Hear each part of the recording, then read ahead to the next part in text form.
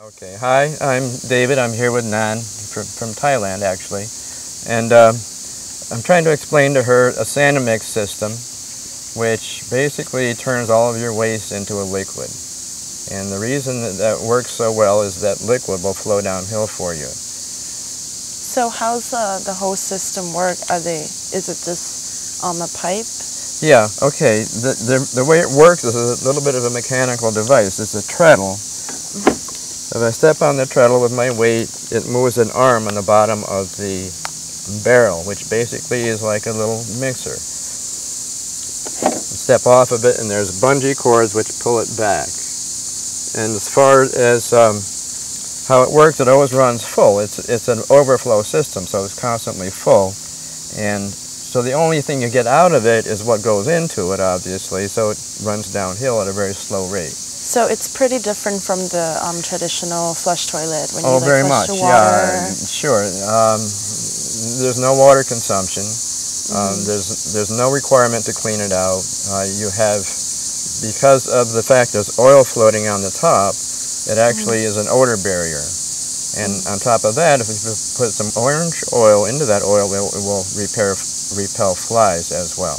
Right, so you can actually make the oil yourself because it's made out Yeah, of the oil some is actually used cooking oil. In fact, used cooking oil may not be available, so even used motor oil will work because it never leaves the drum. It always stays in the drum. It's only the liquid underneath the oil which flows out. Right, how much would it cost to make this thing, let's say? How many people would be able to use it a day without having it interesting questions. Let's say that 4 people a day will generate 1 gallon of waste. That's an approximation. 4 people a day generate 1 gallon. If you take those numbers and you extrapolate out, you can end up with 400 people a day using this. So it has a high capacity to service a lot of people. And you don't need to clean it ever? No, because, like I said, it's a liquefied system. So it overflows, and it takes care of itself only because it's like water. It just flows out normally. Right. In the back is you have another option, because the flow is only as fast as the material that goes in. So in the back is a little valve. So if you're tired of waiting for your material to reach your garden or whatever, it's at such a slow rate, there's a valve in the back, and you just open the valve and you just draw off a 5-gallon bucket or whatever you like. This is all made from a wooden pallet, the wood pieces. So that's free, recycled wood pallet. And it's actually in the shape of a pallet because you can lift it up with a forklift, or it doesn't weigh much. It might weigh 30 pounds or so, maybe a little more. This is a drum, which is, you have to, basically once drums are used, they're basically a liability. You have to get rid of them somehow. So here's a way to get rid of your drums, is to make good use of them. Could you demonstrate how this device would work? Demonstrating. I stepped on a treadle, and I don't know, did you see that arm that moved across? Right. Okay, so I stepped on the treadle, that's all it took. Holding onto the handles, or actually fence posts, I can squat, which is what most of the world does. They're used to squatting. So actually for me, it's an easier movement to step up and then step back down again instead of like so, because that's a little harder for an older person. For Westerners or other people that are used to toilet seats, you have a toilet seat. So it's that simple. The moving parts are minimal, so there's not that much that can go wrong with it. Right.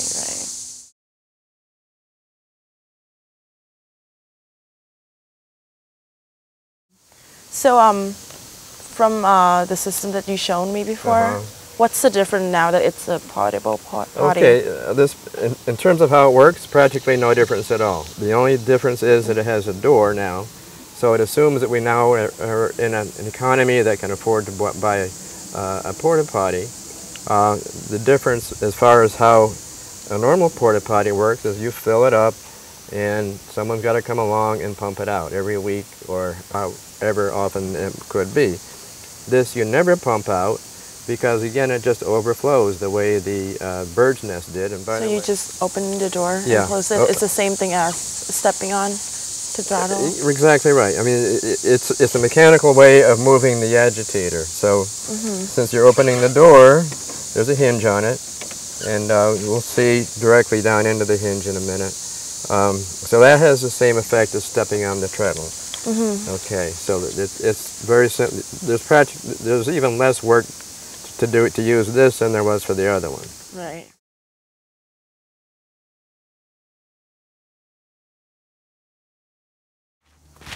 This is nothing more than urine and water, and I repeat, urine and solids, and I repeat, there's not a drop of water in it. And there is some toilet paper mixed in it, which is a special toilet paper which dissolves, and so as you pour it back and forth, you end up with a gruel, and this actually replicates what happens in these units, because it does get turned into a gruel, and it will flow down a pipeline. I'd like to prove to you beyond the shadow of a doubt that oil is an absolutely important, critical part of this process. So here is gruel on a newspaper, been sitting out here for a little while. It has no oil in it, but it's full of flies. Okay, so this shows a also high degree of success. However, there are flies that will land around here because this is only vegetable oil. Flies don't mind vegetable oil that much. So this is gruel, but it's mixed in with some vegetable oil which was floating on the surface. Okay, now this is the most astounding finding of all for me, and that is that by adding orange oil, the flies hate it, they will not approach it. So this is more gruel. It has cooking oil, and it has a small amount of orange oil added to it. It's been sitting here all afternoon, and the fly has not even approached it. So orange oil is an absolute fly repellent.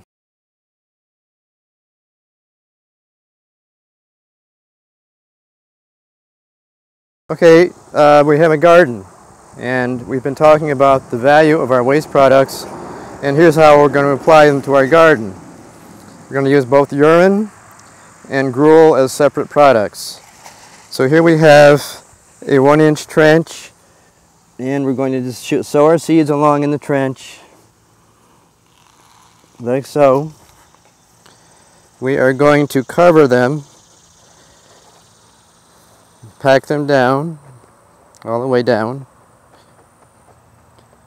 So now we have our seeds sown, and on top of that, our diluted urine comes right on top, like so. And so there we have an excellent growing condition because our seeds were watered and they were hit with a strong solution of nitrogen and phosphorus all at the same time. It's a good condition for seeds to germinate in. Okay. All right, now we're going to show how to use gruel, and this is in distinct contrast to collecting night soil and throwing it on the top of your ground. Night soil is basically whatever you dig out of the latrine. It's not processed in any way. There's nothing done that would change its form. So here we have a fluidized mix. It's gruel, and our trench in this case is about 6 inches deep. So we're going to apply the gruel as we go along, like so. Put about 3 or 4 inches of soil on top of it. So now it's buried. So there is no product which might contain pathogens that are exposed to the top of the ground.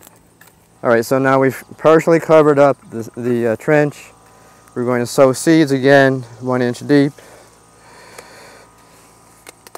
and just cover them the way we did before. Sow the seeds 1 inch deep, cover them over,